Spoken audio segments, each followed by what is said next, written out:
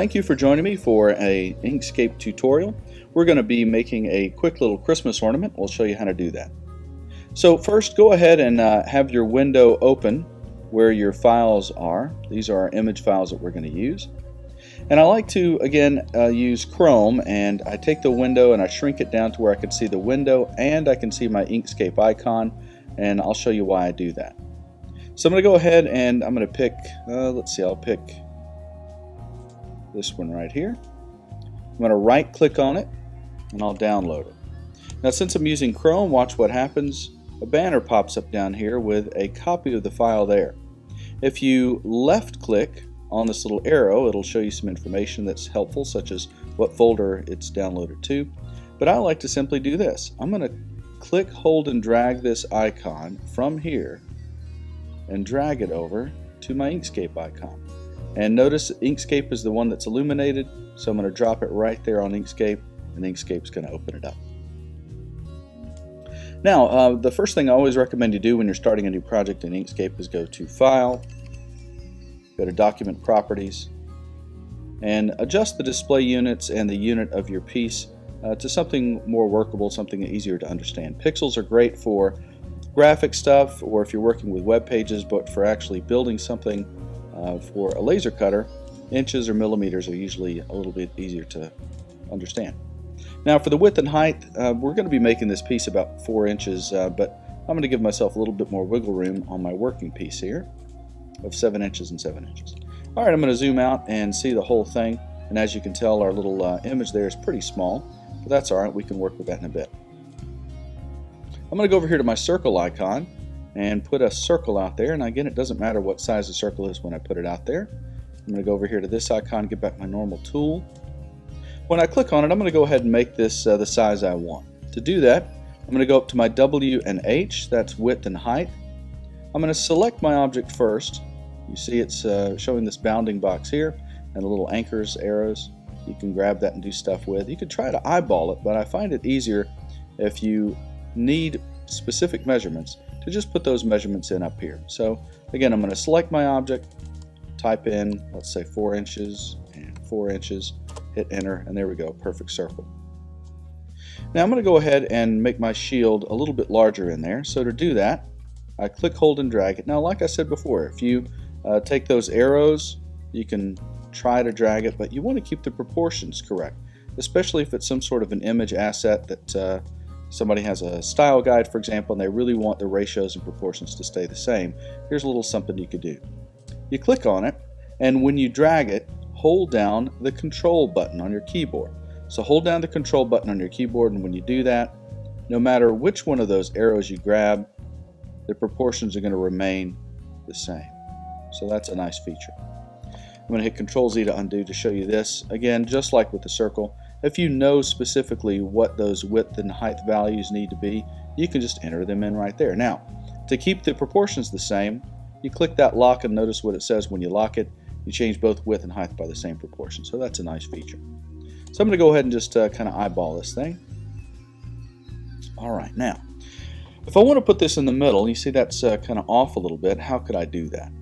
Well, this is another fun tool that Inkscape has. You go to Object, you go to Align and Distribute, and you can line up anything you want. So watch how this works. I'm going to go ahead and bring up the Align and Distribute menu. There it is. We have Align, you have all these options, Distribute, lots of options, and then relative to last selected, first selected page, etc. Let me show you how this thing works. First, you do need to actually select not just one, but 2 pieces. Of course, if you just select one, and I do it relative to page, watch what happens. There we go. I can line that one item up relative to the page itself, the big working page here. But for me, I want them to be aligned relative to each other. So here's how I do that. I select both of them. Then I need to consider relative to what? Let's look at biggest object, for example. The thing that you choose relative to, that's going to be the thing that does not move. Everything else is going to move relative to the thing you choose. I'll show you an example of what I mean. Let's say I'm going to choose the circle first, hold down my shift button to select and click on the next thing, then the shield. So the circle, then the shield. If I choose relative to my first selected object, watch what happens when I center it on the vertical and horizontal axis. Watch what moves. The shield moves. That's what relative means. I'll show you another example. Let's say the circle, for whatever reason, was really off far to the side, and I wanted it relative to the shield. I've got another option. I can select both of them with a big bounding box and choose relative to the smallest object. And I'll center it on the vertical and the horizontal axis. Watch closely. There you go. Alright, now I'm going to go ahead and create a little circle up here for the hook that's going to hang it onto the Christmas tree. I have a few options. I can make a brand new circle, or I can just take this circle, hit Control D, duplicate that circle, and then just shrink it down. I'm going to hold the Control button, shrink it down a little bit. I want it a little bit smaller than that. I'm going to go ahead and specify what my size is going to be. I'm going to put this down to, let's say, 0.4 inches and 0.4 inches. There we go on both sides. Now notice from this size, and let's zoom out, it looks like the circle disappeared, but if I zoom in a little bit, there we go, it's there. Now why is it so faint? Well, that has to do with stroke and fill. Let me show you what I mean. I'm going to close up my Align and Distribute menu for a second. We'll use it again in a second. If I look down here at my fill and stroke, it does tell me a little bit of information, but sometimes that's hard to understand. I'm going to double click in this area. My fill and stroke menu is going to pop up over here. I don't want this to have any fill paint. That means paint on the inside. Watch closely. If I fill this in with, let's say, yellow, purple, something like that. Well, for laser cutting, remember, it doesn't matter what color it is. So I'm going to go ahead and have no fill. Stroke paint, I want it to be full black, full opacity.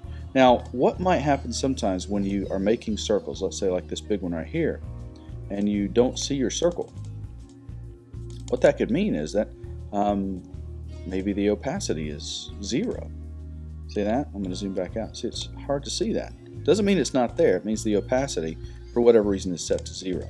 Now, that could have been, perhaps if you're on a shared computer, whoever used the computer last might have set that opacity for their project. I'm going to go to Stroke Style, and it doesn't matter for a laser cutter how wide this line is, but I find it comfortable visually if I just set them all to the same thing, 0.005. Again, it doesn't matter for the laser cutter. The laser cutter, no matter if this line right here were ½ an inch wide or 3 inches wide, it's still going to draw a line or cut a line right in the center of that line.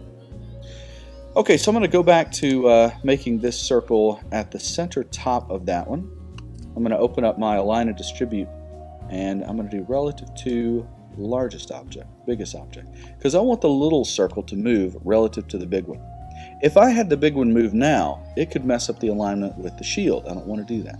So I'm going to click on biggest object. Watch. There we go. Oops, I put it right in the middle. Oh, that's all right. Watch, I can simply do this. Click on this. I know it's aligned this way and this way, so I'm just going to use my up arrow and scoot it up more or less where I want it. That's pretty good. I've got a little bit of overlap, which is exactly what I'm looking for. Now I'm going to make another smaller circle on the inside. I just did Control D to duplicate that. I'm going to hold my Control button, shrink it down a little bit, and I want to center it on that one. So watch again. I'm going to select both of those, and I'm going to select relative to biggest object, which in this case is this outside circle. I'll center it. All right, now what I'm going to do is I'm going to take this and shrink it, lower it just a little bit. There we go. Now I want to join this circle with this one, so that when the laser cuts, it's going to come around here like this, cut out that circle, and then keep on going so that this circle joins up with this one. So here's how I do that. I select both of these objects. I go to Path, and I union them. Now, if you notice the icons here, it kind of gives you an idea of what some of these functions do. So watch what happens to these two circles when I click this union function. There we go. And that's exactly what I want right there. And that's it. That's how we make a very simple ornament. Now, in the case of this, I want to double check to make sure the laser is going to cut that. So I'm going to click on this Edit Path by Node tool. Just kind of hover over everything. You see it highlights in red. What that tells me is all of this stuff is ready for laser cutting. All right, thank you for joining me for this quick and easy tutorial for how to make a Christmas ornament.